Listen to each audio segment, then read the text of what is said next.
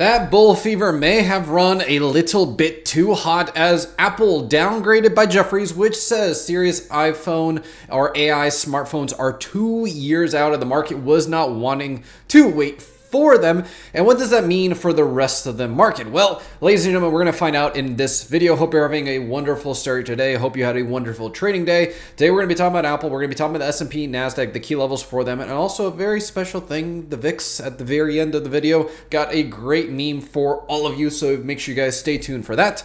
Good evening. Like I said, I'm Michael. I do all the technical analysis on this channel. I'll be providing you guys today with what levels Apple is most likely going to go to. There is a high probability that it catches a rebound, but because of the fervency of the bulls and where we're at. However, like we covered in the weekend deep dive, link down in the description below where you guys can check out all these levels. I'm not going to go necessarily into so minute detail, but we'll glance over them. But Apple today was downgraded by Jefferies from a buy to a hold, so it's not actually a sell yet. Emphasis on the word yet, citing near-term expectations for iPhone 16 and 17 are too high. Now, there's a lot of things in the market that traders are setting themselves up for very, very high expectations. First of all, fear and greed sitting at a we were actually touching extreme greed at the start of the day. What is this, right? For all of you that don't know what this is, it's Warren Buffett. I call it the Warren Buffett indicator because he does the exact opposite of this, and look how much money he's made.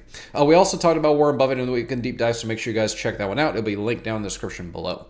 But Warren Buffett essentially basically says, when people are greedy, be fearful. When people are fearful, be greedy.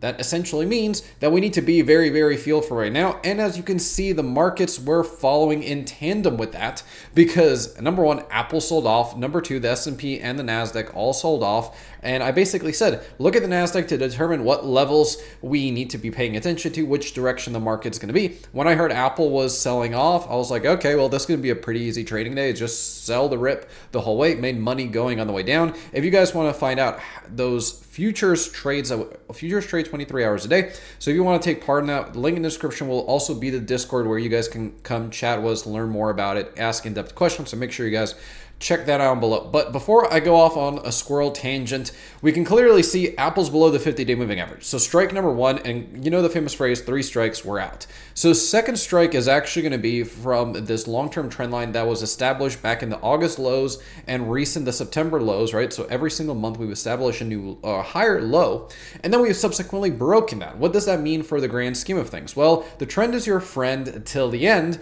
and your trend is no longer your friend. Now, what is your friend is a subscribe button down below if you guys want to check it out, along with bell notifications so you know when all these amazing videos come out, keep you updated on the market and all the news. But Apple basically was in a wedge pattern, right? So if we look at this simply as a longer term pattern that it was forming, kind of forming that ascending wedge.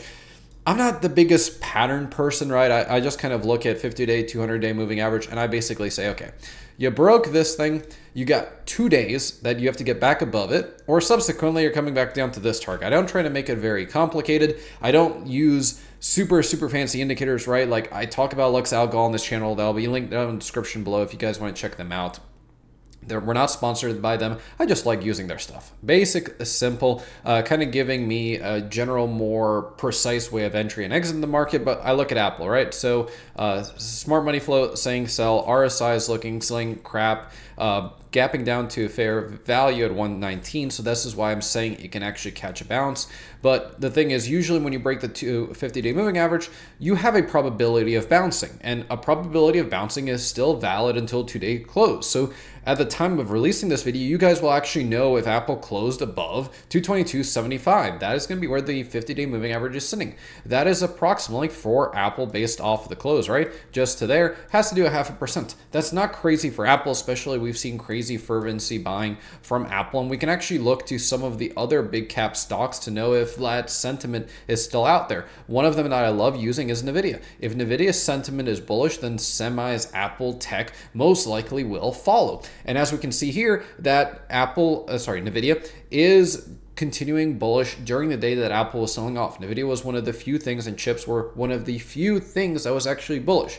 This is why I'm not discarding the entire bull thesis or bear thesis. However, I will warn everyone that we cover in the weekend deep dive, the net exposure for the market is to the longs, right? So the market is the transfer of wealth from the impatient to the patient. And I also say the market's only sole job in existence is to transfer the most amount of money from the at the shortest time possible, and thus it looks at who's more exposed. Right now the bulls are more exposed, and we got more and more things that we're going to show in this video of how this evolution is changing, the mentality is changing in the markets, and really Apple's going to be just a chip in the gigantic glacier that is the sentiment of the market, right? If we could jump over to the S&P real quick, again, I'm not going to dive into these levels super deep, but as you can see here, we got the 50-day moving average over here, we got the stock up there, and essentially what it means is that we're heading towards this support level that we have here. Us moving down to the support level, it puts into contention because we've had such a massive consolidation. For all those that know what consolidation is when you trade sideways for quite a bit of time. But essentially what that means is that you're threatening a lower low right now. Last week we spent a lot of time making new weekly lower lows. We didn't close below it, so it wasn't invalidated. But now the question is, as the momentum again pushes to the downside, are the bulls going to step up and basically buy? How much buying are they have in the tank, right? Remember, they're exposed net long on this, so they don't have as much money and fervency to basically go in, right? They're not... The bears don't need to be necessarily right to make money off of this. They can sit on the sidelines and wait, whereas the bulls have to. They're exposed to this. So subsequently going back to this, 567.80 was the previous close. If we close below 565.16 on the SPY, and then the NASDAQ is similar story. If we close below 477.40, that puts into question, is this 50-day moving average over here going to be broken? Are we going to come back and test it? Well, first we got to break 477.40 and then head down lower to the 470 number, really. And that's going to be the indication of where if we're going to be bullish or bearish, right? So that is what we have to pay attention to. This number right over here, that 469.67 number. Do we come back as gravity pulls us down lower? Right now, the NASDAQ's not setting up to be the most bullish thing in the universe. And we can look at the two main indicators that tell us if we need to be bullish or bearish. But one of the other scariest things is that the yield curve, which if you guys don't know what this is, it's basically the recession indicator, is screaming again, hey, time for another re-inversion. Because the longest in history wasn't bad enough, so let's go for round two, right? And it's just mind-blowing how everyone can ignore this. This is just, it baffles the mind. Hasn't officially uninverted. I'll keep you guys updated if it does. I've followed this thing and tracked it all the way since the inversion of 2022.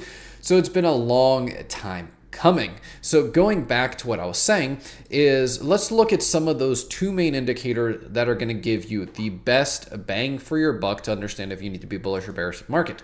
First of all, Bitcoin. I said if Bitcoin is not back able to get above 65,000 again and again and again and again. I keep saying this because Bitcoin just loves bashing its head. Like, look how many times it's going to keep bashing its head against this price action. Right now you're sitting right around 65. Previously it was 68. Previous to that was 68 and something. So, I mean, Bitcoin, come on, man. Just what on earth are you doing? And simply put, right, you're closing at the 9. We're looking at possibly having a death cross here where the 50 is going to move below the 200. And subsequently, that's bearish, right? You don't want to keep chopping around. Like, Bitcoin buyers have been accumulating and accumulating and accumulating. But the question is, if you've been accumulating this entire region, right? So we're accumulating this entire region. We break down to 49, right? Are they going to be so fervent to buy again, right? How many times do you have to get beat up before you just throw up your hands and basically say, I'm done with this? And the thing is, certain buyers in Bitcoin may be getting to that point because they've been waiting and waiting and waiting for this rally, and psychologically, it's going to affect them negatively, right? And subsequently, as promised, the meme of the century, right? So as you guys can see, this meme is glorious. I'm threatening World War III, and the VIX is only 20. You know what? What's wrong with you damn people? Can't really say that for the YouTube audience. But then again, the VIX, right? We talk about the VIX till we're blue in the face. And it's just like, maybe 20. maybe, right? Like World War III is rolling around, maybe 20. But the question is, why is VIX pushing up so high when the rest of the market hasn't really sold off? Is this your early warning indicator that we're about to go through Armageddon again? And again, I've been waiting for that trade opportunity around 12. I missed it around 15 again. Didn't really buy into there because I wasn't super confident that it was actually going to do what I thought it was going to do. But then again, the question is, VIX at 22. Tensions in the Middle East. Hurricane about to hit Florida. So make sure you guys got a relative down there. You let them know. Get the, you know what, out of Florida because it just hit Cat 5. So that one's going to be a crazy one. And the fervency for China stocks, right? As we can see, everyone's going and buying China stocks, but this is pure parabolicness. It always ends the same exact way. So there's a bunch of things going on in the markets that I'm like, okay, you all are lost your mind. Futures last night were not looking pretty either. So the question is Apple going to be the first block to fall? Again, make sure you guys check out the Weekend Deep Dive so you know exactly. It's pinned over here for you so you can figure out what secret Warren Buffett is planning out in there. And thank you all so much for watching, and I hope to see you in the next one.